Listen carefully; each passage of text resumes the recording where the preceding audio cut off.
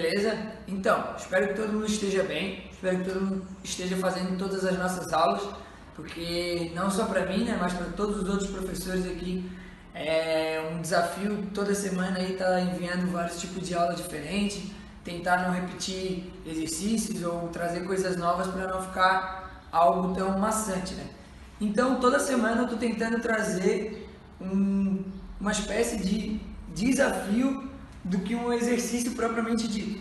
Que daí assim eu busco sempre desafiar vocês a fazer algum exercício novo que a gente nunca tenha feito, tanto aqui na escola, como vocês tenham feito aí nas suas casas, beleza? Então essa semana eu trouxe novamente um desafio com materiais muito simples. Eu coloquei demarcando o nosso chão 2 latinhas amarelas, mas você pode colocar qualquer outro tipo de demarcação na sua casa, só para delimitar uma distância. Essa distância aqui ela tem 3 metros. Como é que vai ser o nosso jogo? Além das duas latinhas, você vai precisar de papéis. Eu amassei e fiz uma bolinha de papel aqui, ó, que dá para eu conseguir pegar na minha mão. Lembrando, né, que não é para você arrancar sua folha de caderno ou pegar um papel em branco.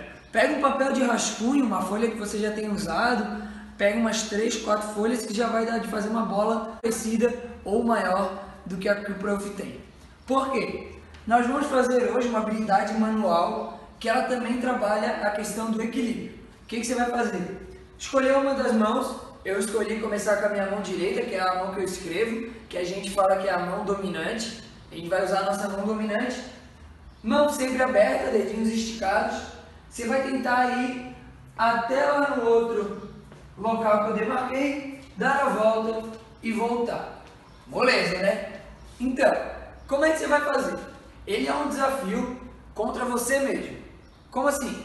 Você vai pegar, colocar a bolinha na mão.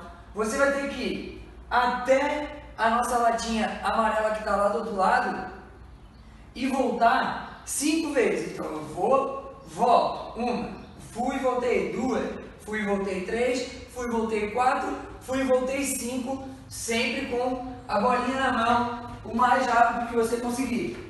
Lembrando que se a bolinha cair no chão, você pega e recomeça de onde você parou, beleza? Você vai fazer isso 5 vezes e vai marcar um tempo. Por exemplo, professor, eu fiz em 45 segundos essas 5 voltas. Então o meu desafio para você é que a sua segunda volta ela seja mais rápida do que a primeira. Se você fez em 45, sua segunda volta ela tem que ser 44 segundos pelo menos, para você se desafiar e fazer uma competição sozinho. Se você perder, você vai estar se perdendo para si próprio. Então quer dizer que de qualquer jeito você ganha e de qualquer jeito também você perde. Não sei, você que decide. Mas essa é a ideia que você vai fazer no primeiro momento, beleza?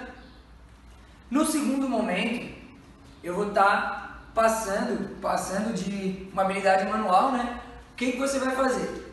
Você agora vai usar a sua mão não dominante nesse espaço.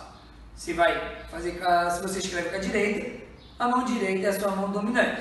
Se você escreve com a mão esquerda é a sua mão dominante. Então, o primeiro desafio é você conseguir fazer esse tempo menor com a sua mão dominante 5 vezes, depois repetir e ser melhor do que você foi antes, beleza? Agora a gente vai fazer com a mão esquerda. Você vai colocar a bolinha também na sua mão esquerda e vai repetir esse trajeto de ir e voltar 5 vezes. Com a mão não dominante, provavelmente a sua bolinha vai cair alguma hora. Não tem problema, até porque você não tem o hábito de usar ela no seu dia a dia. E é por isso que a gente está fazendo essa atividade de hoje. Nessa atividade você pode simplesmente fazer essas 5 voltas ou mais para treinar essa questão de manipulação e 44 segundos pelo menos para você se desafiar e fazer uma competição sozinho. Se você perder, você vai estar se perdendo para si próprio. Então quer dizer que de qualquer jeito você ganha e de qualquer jeito também você perde. Não sei, você que decide. Mas essa é a ideia que você vai fazer no primeiro momento, beleza? No segundo momento, eu vou estar passando de uma habilidade manual, né? O que você vai fazer? Você vai agora vai usar a sua mão não dominante nesse espaço. Se você escreve com a direita, a mão direita é a sua mão dominante. Se você escreve com a mão esquerda é a sua mão dominante. Então, o primeiro desafio é você conseguir fazer esse tempo menor com a sua mão dominante 5 vezes, depois repetir e ser melhor do que você foi antes, beleza? Agora a gente vai fazer com a mão esquerda. Você vai colocar a bolinha também na sua mão esquerda e vai repetir esse trajeto de ir e voltar 5 vezes. Com a mão não dominante, provavelmente a sua bolinha vai cair alguma hora. Não tem problema, até porque você não tem o hábito de usar ela no seu dia a dia. E é por isso que a gente está fazendo essa atividade de hoje.